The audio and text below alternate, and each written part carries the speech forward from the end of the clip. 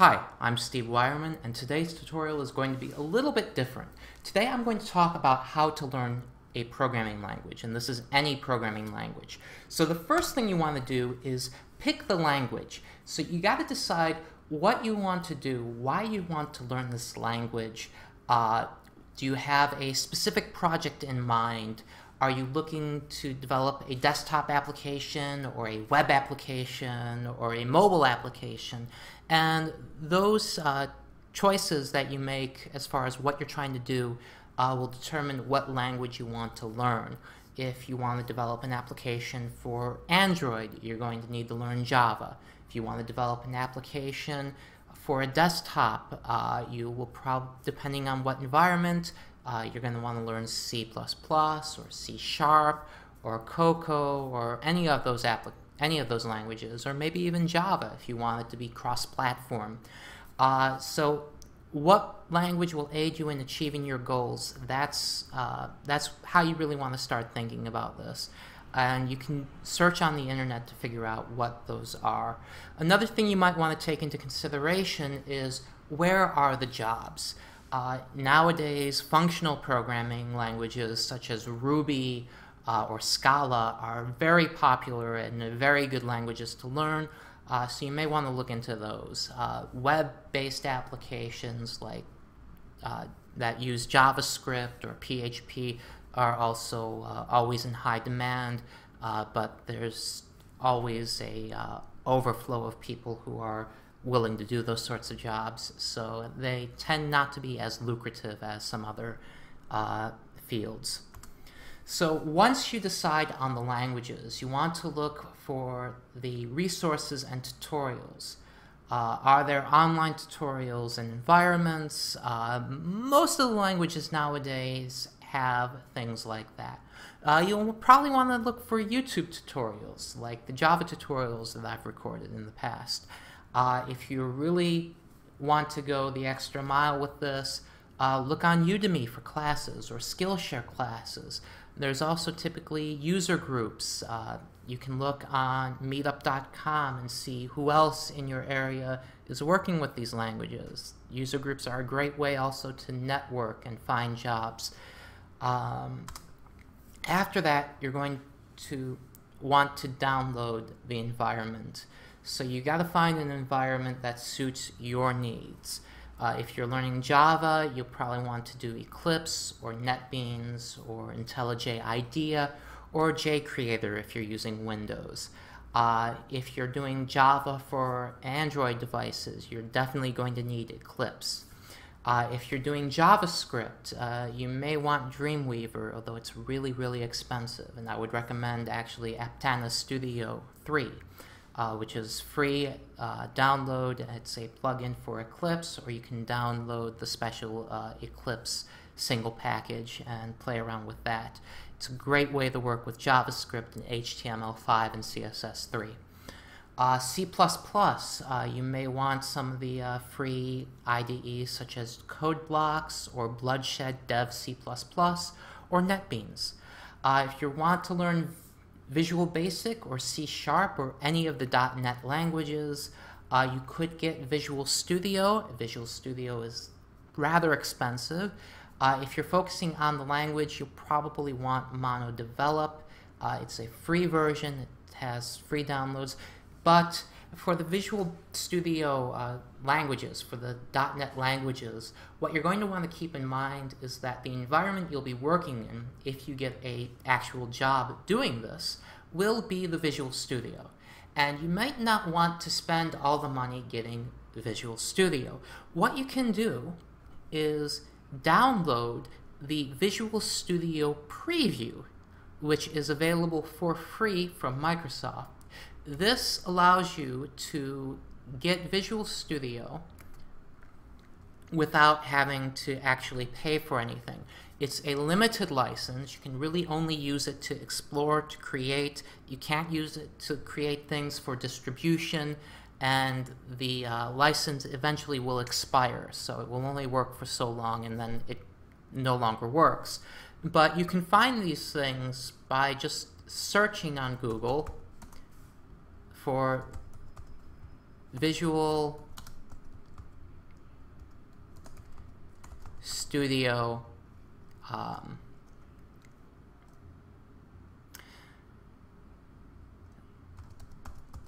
Express Preview.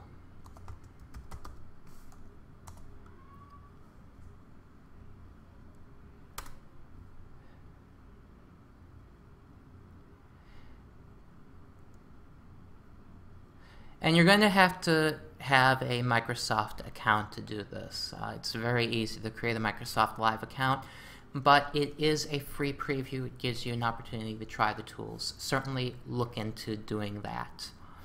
But while I'm here, before I go back to the slides, let me show you some of your options as far as before you even bother downloading an IDE. Let's say you decided you wanted to learn Ruby. Well, one thing you can do is go to the Ruby website. So Ruby, again, is a very popular modern language. It's used heavily in web development. And you'll see here that we can download Ruby, but there's also this option here to try Ruby. So let's click on that. And a lot of the modern functional languages will have things like this. And it'll walk you through a tutorial. Just type in help, and you'll see this is very helpful in giving you some things that you can try out. It usually starts very simple and works its way up.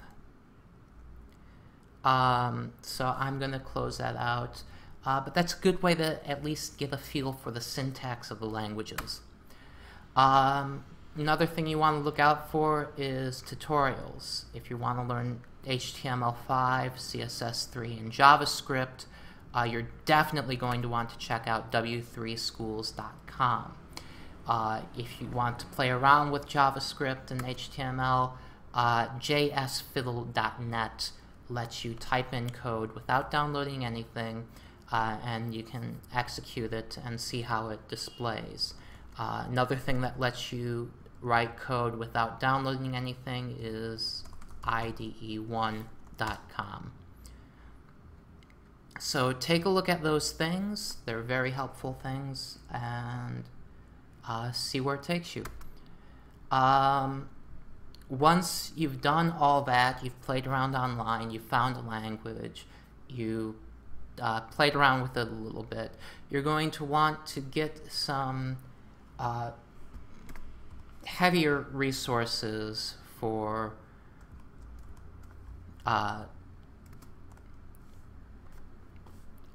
actually learning the language.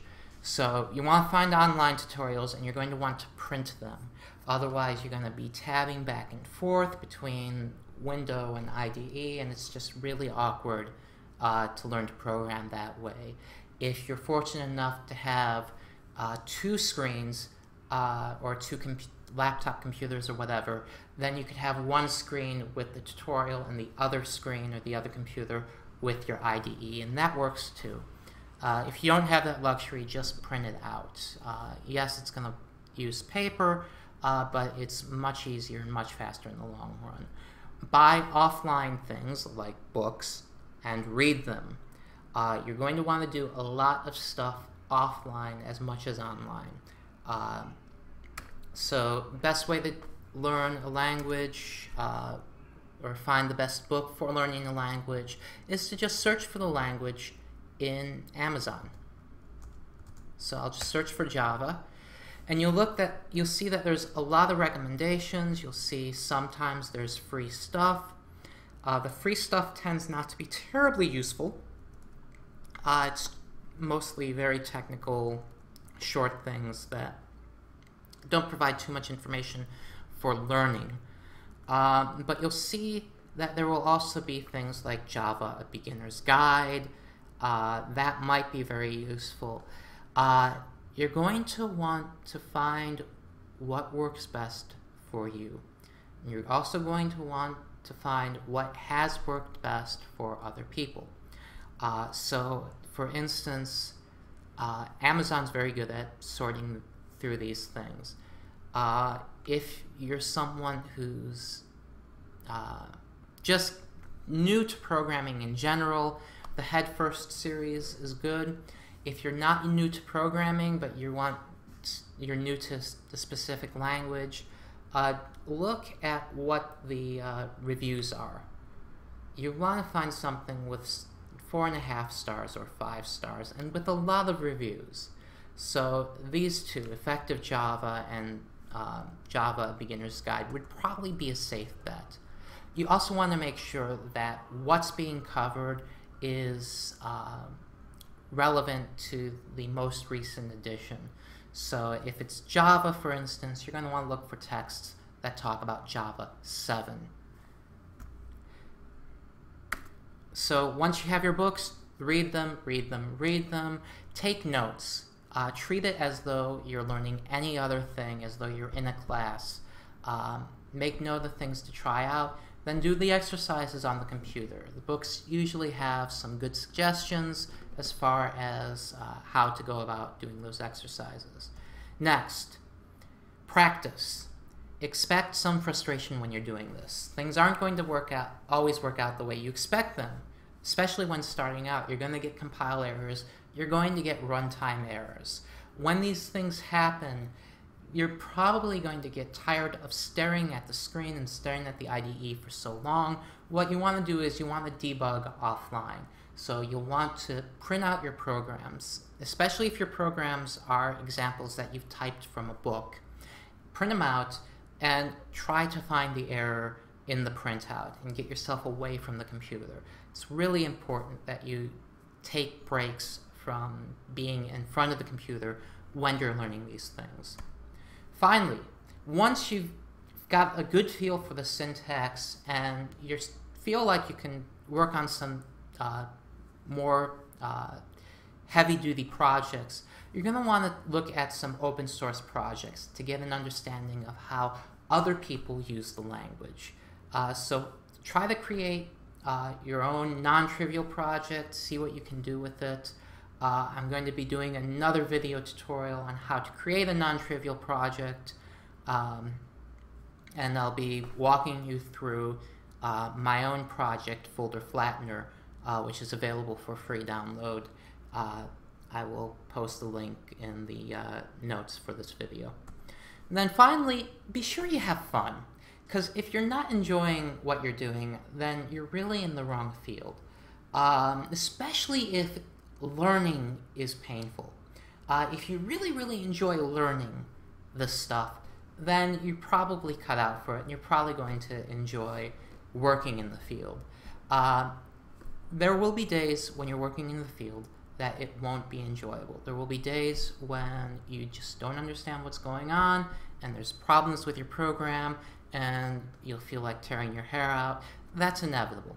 But overall, you should be deriving some satisfaction from the sort of work you're doing.